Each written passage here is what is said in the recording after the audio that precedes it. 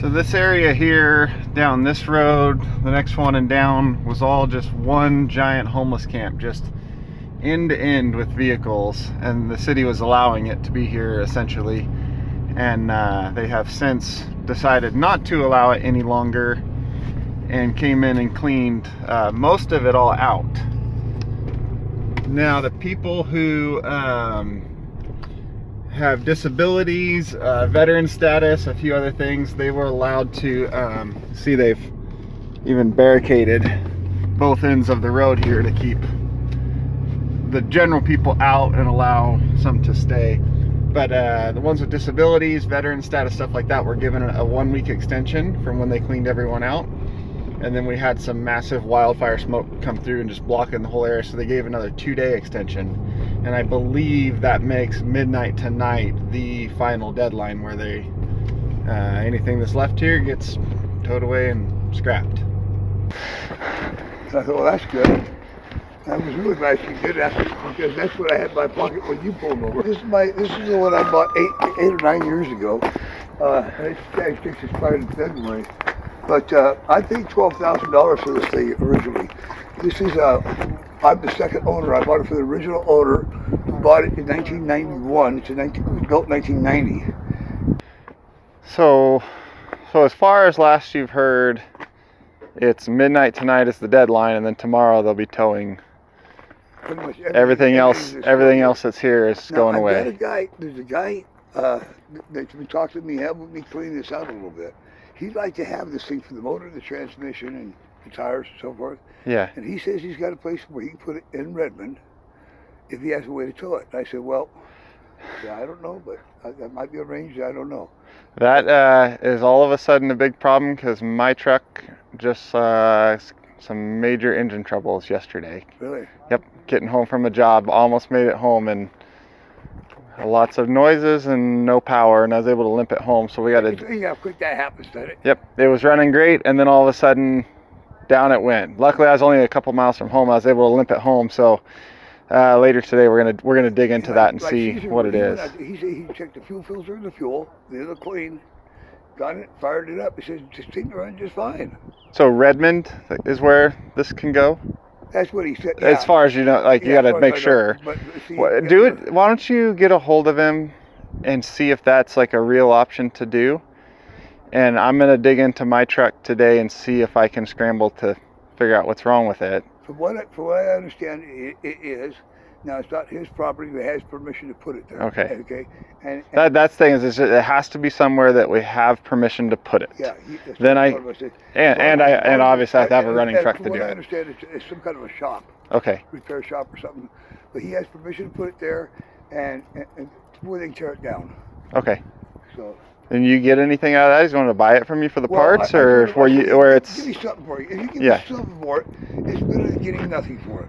It's like the air conditioning unit. I paid $1,200 for it. The lady had a guy take it off the roof, take it with her. I said, give me $100 on your payday. It was just the 3rd of next month. And she's been parked in front of me forever. She always said, well, you're my favorite. You're always clean like this, like I am. You know, we always kept, we're out here feeding deer out of our hands over here. You know, and anyway, she got real lucky. She found a place, 15th and Reed Market Road. All the way to Reed Market Road, and you go that way. Yeah. Down to 15th, and then a little bit to the left. And it's a private property, alongside a lady's house, $600 a month. Use her water and electricity, and a place to park her 32-footer. So she's got water, power, all that there? Yeah. But I said, hey, there's room. I think there's room for a 21-footer in there too. She said, yeah, but they can only do one. Yeah, that's a hard situation to find. Oh yeah, it is. Jeez. Well, so that's running good now? That one will start right up. Okay, perfect. You see, this one here's the one that's got the expired tags, and you know. Well, you've got 30 days from when you bought it, and you've got the bill of sale showing the date. So you've got 30 days from that day to deal with the tags. So they shouldn't give you any problems about the expired tags, as long as keep that bill of sale handy. Yeah. Now, and then you're good there. Was put a DMV And I'll call the insurance company, get at least 1 day's worth of insurance, and then a moving permit for $10 is what they say. Yeah. And then that way, hey, you pull me over here, at least I got a moving permit, and I've got insurance, so don't be towing it off. For this thing, what would it be to register it for, do a whole year's, registration, yeah, and insurance on it, so that you're good. Well, I don't know, but whatever it is, I'm willing to pay. You know. I can cover the insurance on this, so you're insured and legal to drive. That way. Okay.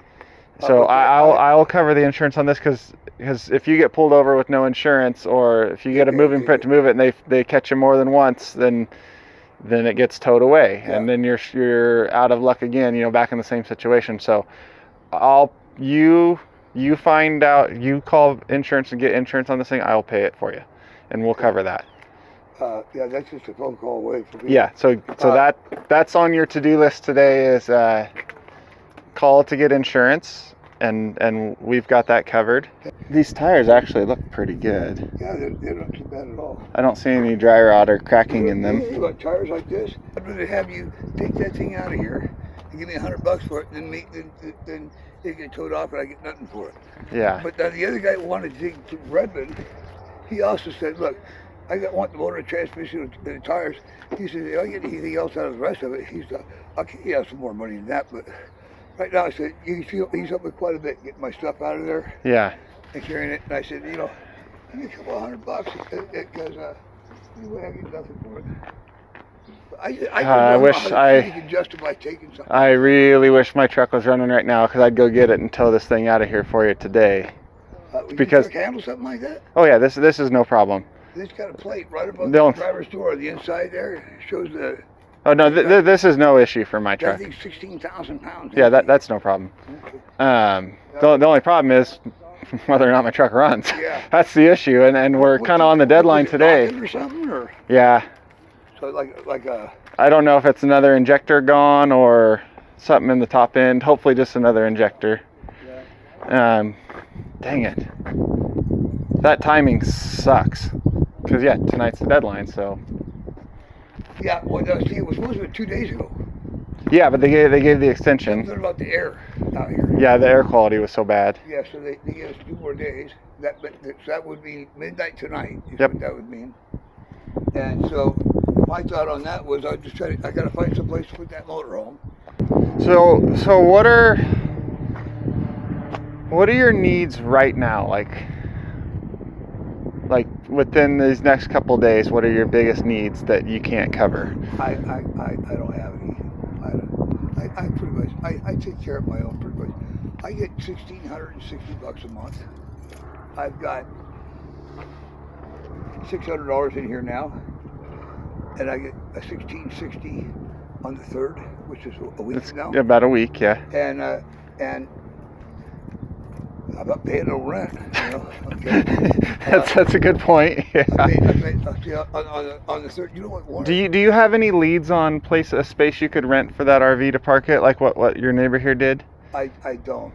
I have not. There are some places I mentioned where I put it in storage, but then I couldn't stay in it. Yes. Okay. So insurance is you need insurance. That's coming up right away is on the 3rd. I happen to have a coin collection. I've collected it since I was a child. When I was a paper boy, silver coins. Mm-hmm. It's worth over $2,000. I took it to a pawn shop, and they loaned me $1,320 on my silver coins, silver dollars going back to 1800s. That's due on the 3rd, $1,600. So I have enough money to cover that. To get your coin collection back? Coin collection back, and if I need to, that's the beauty of that is. But you don't get paid till the 3rd. Yeah, I get paid on the 3rd. Direct deposit. So that would basically be all that money you're getting on the 3rd gone for that? The $1,600 of that goes to that. So pretty good actually. And the easy thing about having the coins back is if I do need any more money, I don't plan on taking it down for another $1,320 loan. But let's say I need $500 for something. Yeah. I take a few of those coins and take here, give me $500 loan. Not a problem. So that you could take that pawn shop that money anytime and get your coin collection back. Yeah. Well. My budget right now shows. Hey, well, I mean, if you went down there today with the money, you could get it back today. Yeah.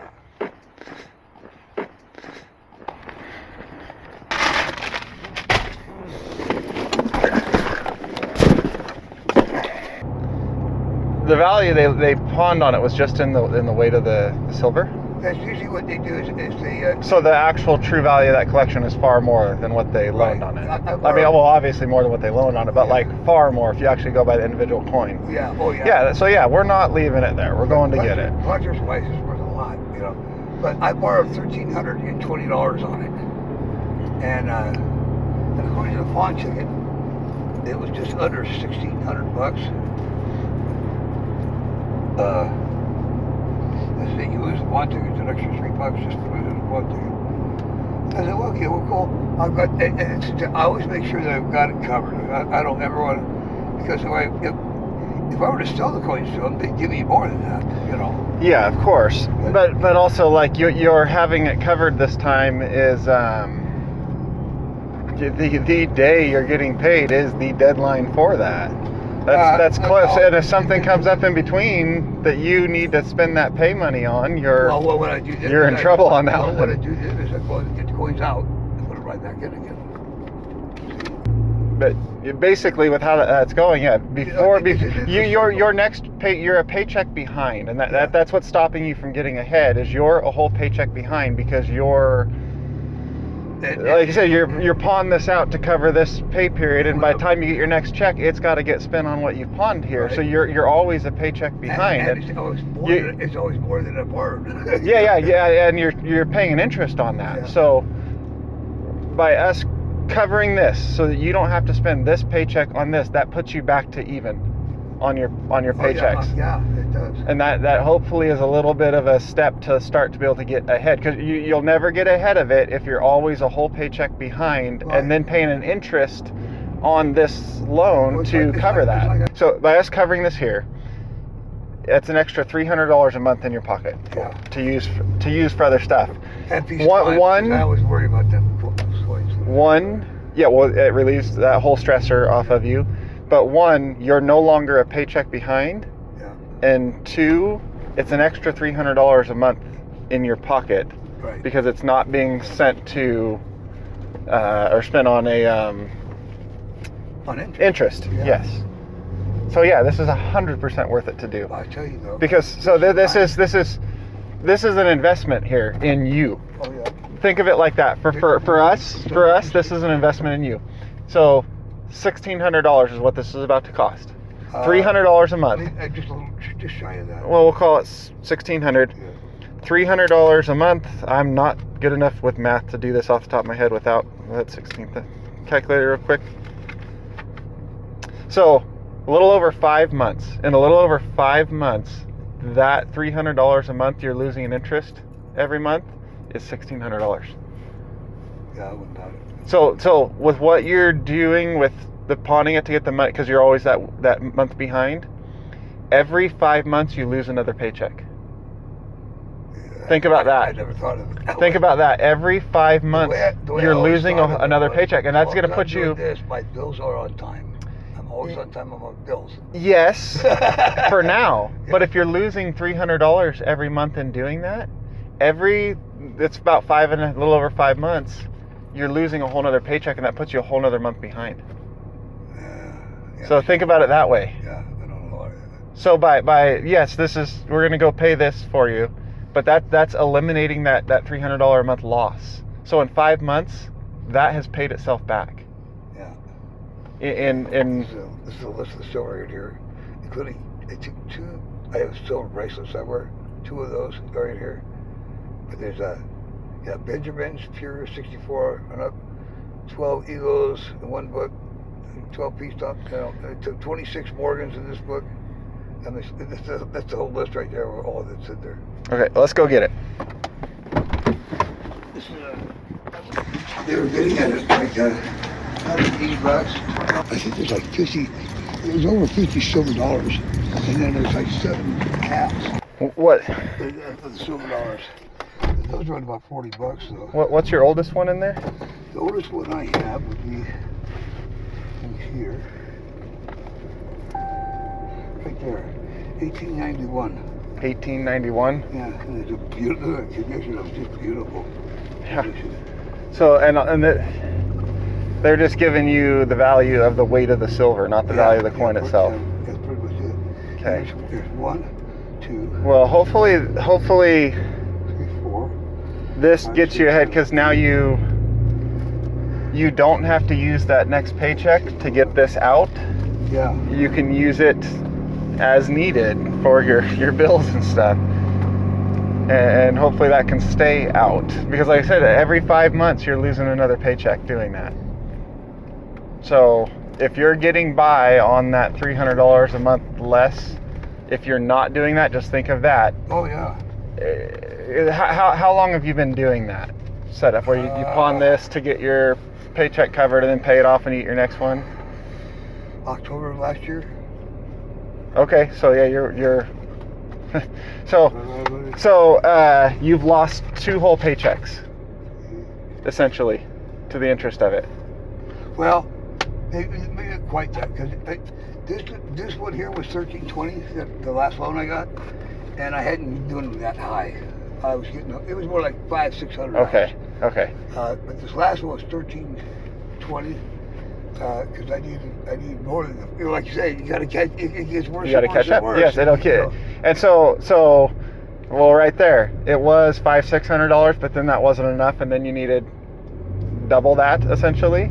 Yeah, that's because you're losing money every time by doing that. Yeah. So if you, hopefully this can make it so you don't have to do that anymore.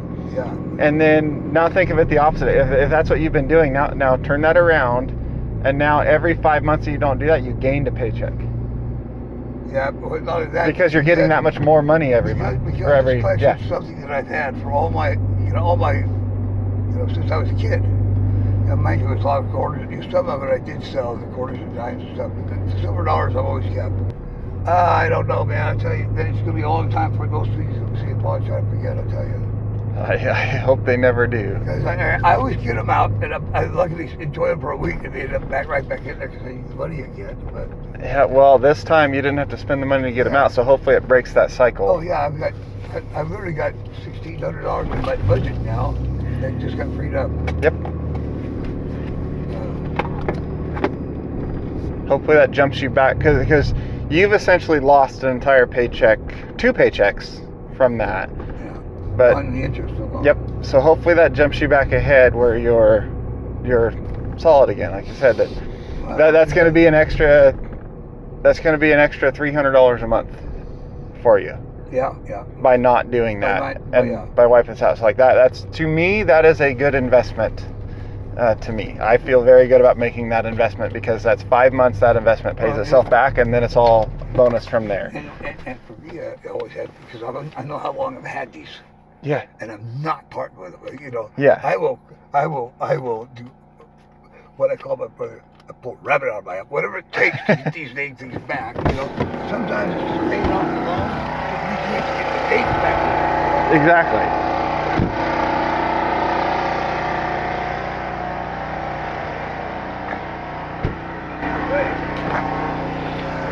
I always borrow the money. I don't sell them. I never sell them because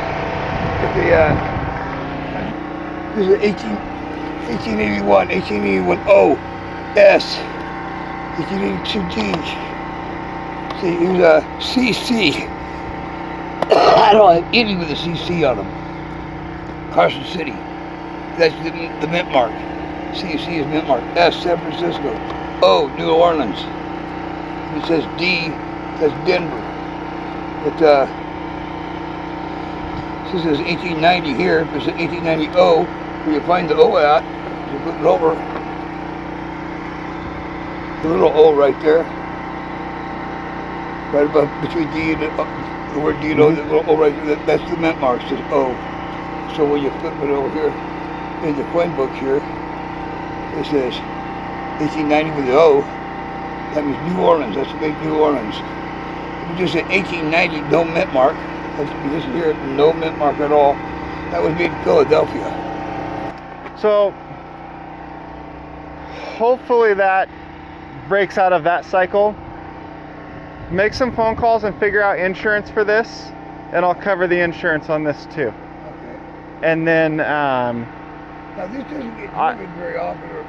you still need it insured either way. Yeah. So figure out what this is going to take for insurance, and then if by some miracle this is still here after I get my truck back going again and this can go to Redmond, we'll do that too. So stay in touch, let me know on this, and I will let you know as soon as my truck is ready to go, and if this is still here, we'll get it out of here for you. Okay, so like you probably heard in that, timing could not be worse. Of yesterday on the way home from a job, my truck, I don't know if it lost an injector or something else, but knocking in the top end and loss of power, definitely running on 5 cylinders and not 6. So it's out for now, and tonight at midnight is the deadline for this thing to be out of here. Timing sucks because he did find somewhere for this to go where they'd at least pay him something for it, for the parts in it, and now I can't get it there for him. So it's very frustrating on my end, but I found out he did have a coin collection he's had for many years sitting in a pawn shop.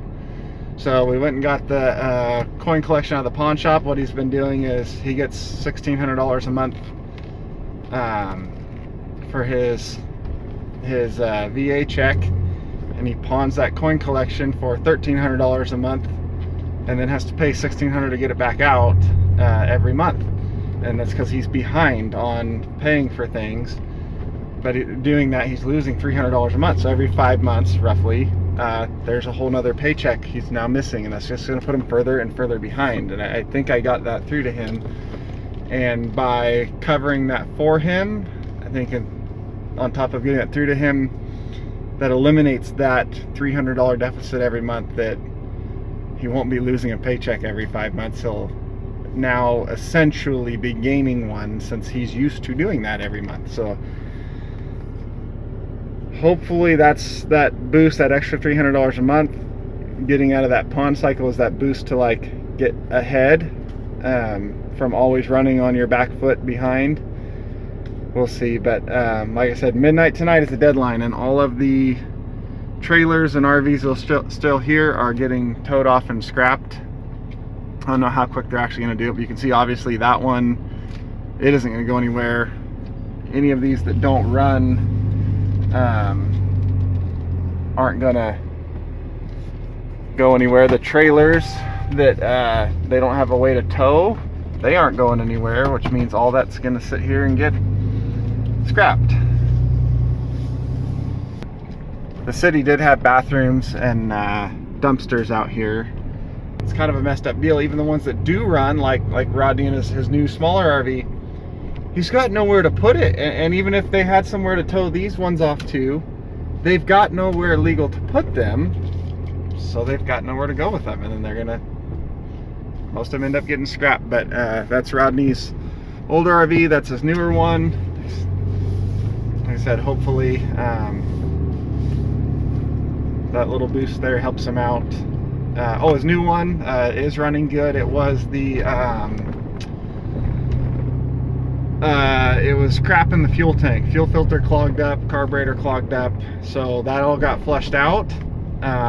New fuel filters, carburetor rebuilt and tuned all up, and now it's running really good. And the best part of that is Caesar, that mechanic who I took it to, who I told him I would cover it all, he covered it. Actually, he did it all, and he said no charge, just wants to help him out. So that left a little more money for me to help with some other stuff like this. So we'll get his insurance covered, so if he gets pulled over, he's covered. It's not going to get impounded and lose that one too. So that's where we're at with all this, and I again cannot thank you guys enough, because this is you making it happen, especially you patrons. This is you guys helping people like this. I'm just the one out here doing the runaround, but you guys are the ones absolutely making it happen, and I could not be more appreciative of that. We're going to do great things with this. It's going to keep growing. We're going to help a lot more people, and I am very excited about it. So thank you, thank you, thank you.